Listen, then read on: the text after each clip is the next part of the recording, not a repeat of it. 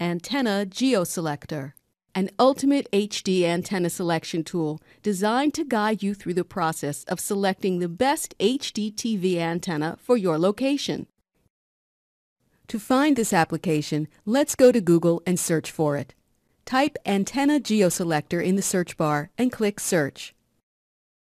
As you can see, it's the first link on the page. When you click on it, you go directly to the application page.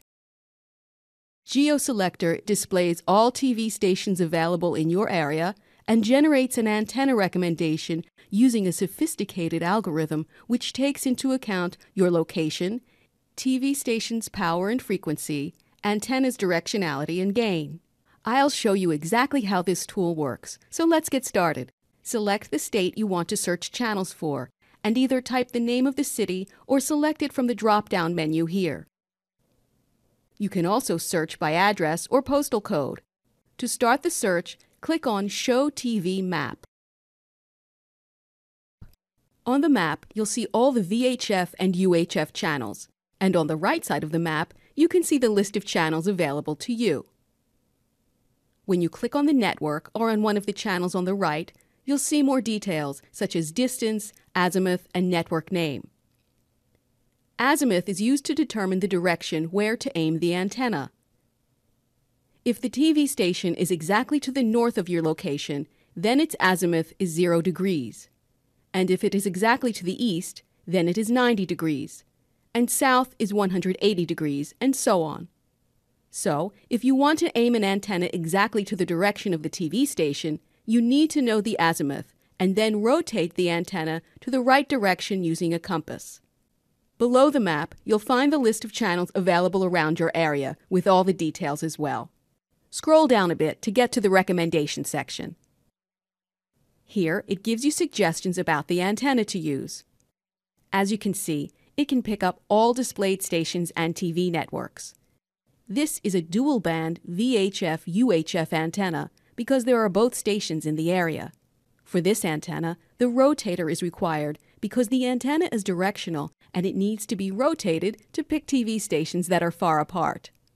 Now, the settings set for this search is based on someone that wants to get all the stations and networks possible in the area. But if you don't want all of them, let's say you want to get only UHF stations. Beside the map on the right, you'll find some options. If you don't want VHF stations, PBS, NBC, and ABC networks, uncheck it right here. Notice that the VHF stations and channels are removed from the map, and the antenna suggestions is recalculated. Now, the suggested antenna is different, and it's a UHF-only antenna. The suggested antenna could be simplified and less expensive if you pass on some of the networks. For example, let's uncheck some of the networks here.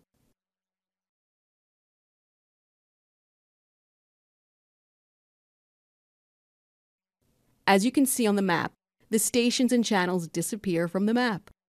Scroll down a bit here to see the suggested antenna now, and as you can see, it's more simplified, and you can notice here that this time the rotator isn't required because the channels are only in south and doesn't need a rotator. GeoSelector is using a conservative approach and sometimes would recommend a more powerful antenna than may be sufficient for the area, just to be on the safe side. GeoSelector is still in beta, and the suggestions should be taken with a grain of salt. If you scroll down more, you'll find the TV reception reports near your area, in this case, Boulder, Colorado. Here, you can file a reception report and help other users make better decisions when buying an antenna. For example, there's this report filed by a person from Erie, which is 12.8 miles from Boulder, the city we selected above. But as you can see, here's the equipment used, which is Winegard MS-2000, and the reception quality is excellent, even though this is a simple antenna. Visit the forum discussions below if you have any questions or need any advice. Thanks for watching.